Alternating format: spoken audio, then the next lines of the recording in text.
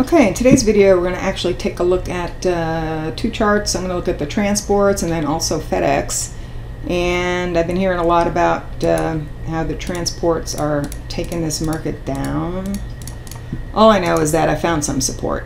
So let's see if it continues to hold or not. But where it comes in is with a 100% projection of a prior swing that also overlaps a 1272 extension of this low to high. And then there's also a 1618 extension of this low to high. We're seeing a nice bounce off of this area, but you can't really expect it to resume the rally in earnest unless we can clear this symmetry resistance, okay? And the symmetry comes from taking these two prior rally swings, projecting it from the recent low.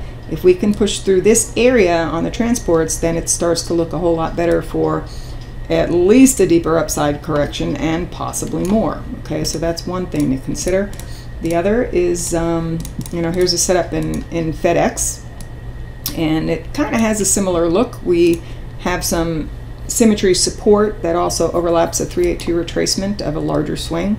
We've held above that area. We've seen at least short-term buy triggers, but we can't really expect it to go anywhere unless we can also push through this 211.26 to 89 area, and that resistance or hurdle comes in from the fact that we have 100% of these two prior rally swings projected from the recent low that also overlap a 618 retracement. So that's what we need to clear if it is going to continue to rally from this last low.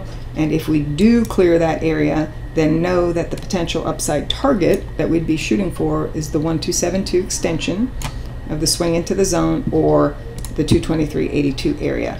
And then of course I will consider myself dead wrong if we break underneath this support.